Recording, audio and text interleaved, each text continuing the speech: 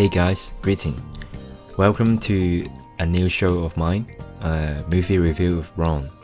This show is a new and casual talk show where I'm just gonna review the movie I've watched and the movie I'm watching currently. This show is not movie essays or some sort of really serious movie critics. It is raw thoughts of my view on the movie, and it can be it could be a very honest review. Some people may not agree on my opinion, but as I said, it's just a very casual talk show. So anyway, the first movie of the first show, the movie I watched recently, the latest movie I've watched, it is called Capote, directed by Bennett Miller. Quite a subtle director, to be honest. He has directed not much movie, but the most famous one, of course, Capote, and Moneyball with Brad Pitt, and the latest documentary, The Sky Ladder, which described a Chinese artist who wanted to achieve his dream through art. So the movie Capote was actually based of a true event and a true human being named Truman Capote. He was quite a well-known author in the mid-20th century in America. His famous work include Breakfast at Tiffany, which later became a movie starring the famous actress Audrey Hepburn. Her performance in that movie wasn't particularly good, but because of the book portrayal of the character very vividly, so that helps her to become a very iconic image and a personality. So anyway, back to the movie. The movie Capote was actually based on a real book by the author Capote.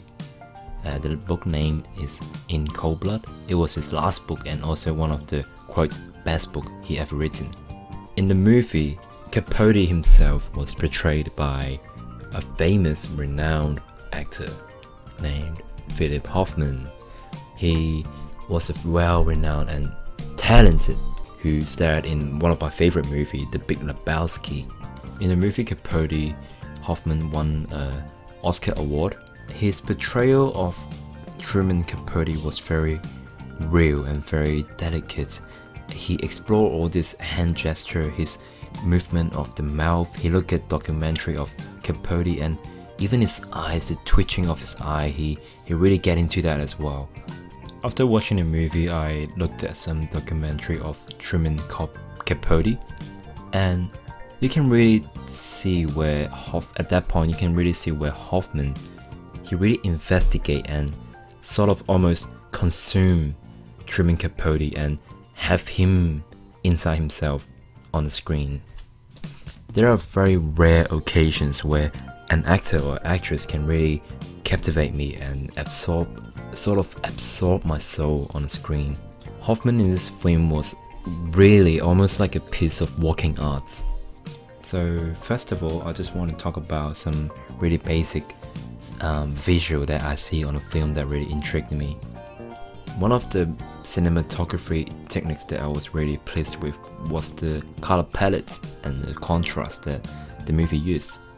The very bluish color, very cold sense of tone, the very low contrast really set up the atmosphere, and also really goes really well with Hoffman's portrayal of the character, of his very cold-blooded characteristic and very manipulative personality in general. Another actress that I want to mention is Catherine Keener. Somehow in my life, all the movies that I watched, and she is always portrayed as a very mean woman, being John Malkovich and Get Out. In this movie, she was very kind-hearted and a very nice person, but I reckon as a supporting actress, her role wasn't fulfilled in this movie. In many scenarios, her performance was either outshined by Hoffman or just very dull in general. She was a very forgettable character in the movie. One of the scenes in Act 1 I was very impressed with was with how Hoffman held the phone when he was talking to other people. Well, Truman Capote is a very manipulative person. It's a perfectionist. It's a very self-attached person. It's an artist of his kind at the time, and he is a very delicate person as well.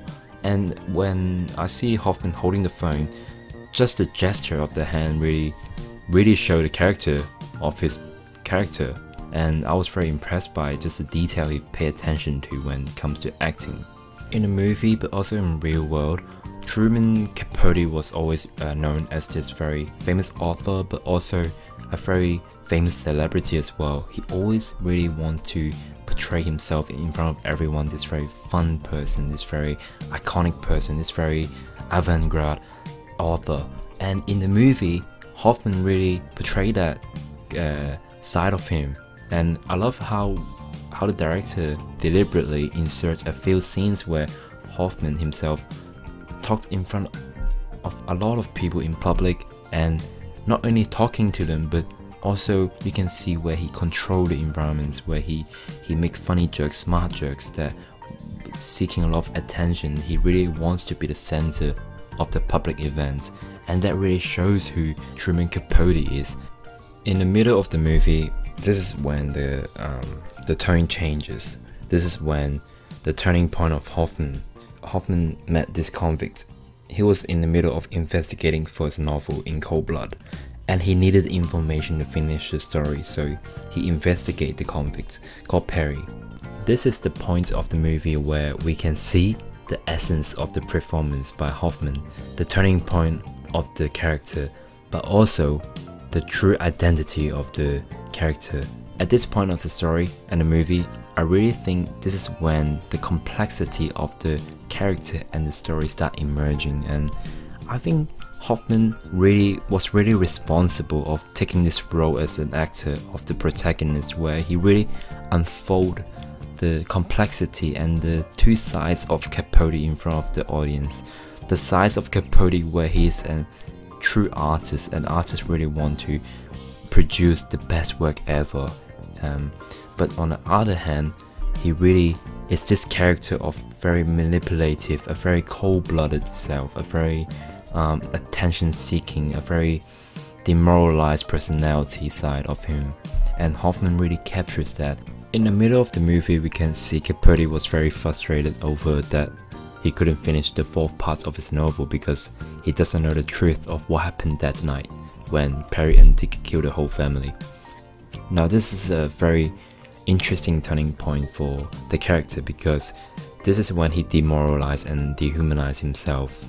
In the later parts of the movie, we can see Philip Hoffman delivers a very good performance where he shows Capote betrayed Perry's friendship, and he really uses Perry to finish the last part of the story. He manipulates him, and he also says that one thing very interesting in the story where they're both very similar person. They're cold-blooded in the same way, but they ended up in a different path. And I found it very interesting where Capote really play on this criminal's mind, but on the other hand, we're also exploring this theme of who is actually the murderer. And Perry literally killed people physically, but for Capote, he murdered Perry's innocence. He murdered the little innocence that left in Perry in him. So we can question that ourselves, and that movie and Hoffman really delivered that performance so well that makes me want to question that. In the end of the movie, Perry and Dick died in an execution, and they died thinking that Capote was their true friend. They also think that Capote was actually constructing this book to bring redemption on the scenes, to tell the public that that night when they killed the whole family wasn't driven by evil intention, but was by impulses, innocent impulses that every human being would have. But in reality, Capote was almost finishing a book called In Cold Blood, and that book portrayed Perry and Dick, a very evil murderer who murdered the whole family with cold blood. Capote at the end, he wants to finish a perfect book, a perfect piece of work, and there's nothing wrong with it. Every artist and every author, every creator wants to finish a perfect piece of his work. But the thing is that the method of doing it is arguable. Capote didn't write any more books after writing In the Cold Blood, and he became a drug addict and an alcoholic. Now we can only ask why he became this sort of person and doesn't write any more books. It's the only thing that he likes. Is he repenting on the fact that he betrayed Perry and Dick? Or he couldn't get over the fact that he betrayed his own moral, he betrayed his own artistic values. The movie ended in a very beautiful and rational way. The director didn't make us think that Capote was the true bad guy, or Perry and Dick was the one that we should pity on. But rather the movie ended in a very open ending style that makes the audience to think and really sink in to think that whether Capote was happy about this novel or whether he was regretting over the fact that he betrayed a friendship between him and the convicts. This movie is really definitely a worth to watch movie, but it's also a worth to watch Philip Hoffman's performance on how he portrayed a character, his attention to detail and his ability to dissect a character and unfold it clearly in front of us, no matter how complex it is.